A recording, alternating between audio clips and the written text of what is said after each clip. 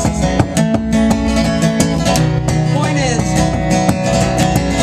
a lot of these people did things that they never expected credit for. They never expected a plaque or a statue. Unlike all these freaking founding fathers who had 3,000 portraits painted of them, probably by immigrant laborers or slaves.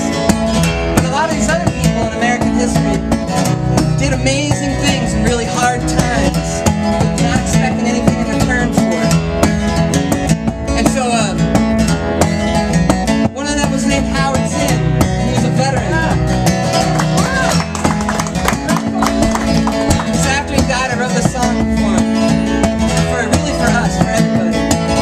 It's about having heroes. It's about having people you can look up to, but not looking up so far that you can't get up there, you know? So I like to remind people that Harriet Tubman was only 4'8", but she carried 2 pistols.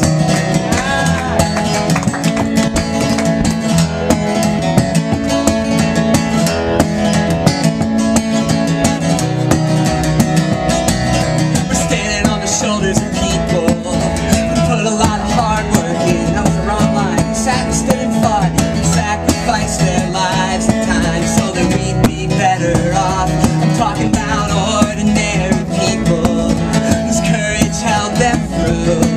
We need many Harriet Tubmans, and we need many Sojourner Truths, ordinary heroes.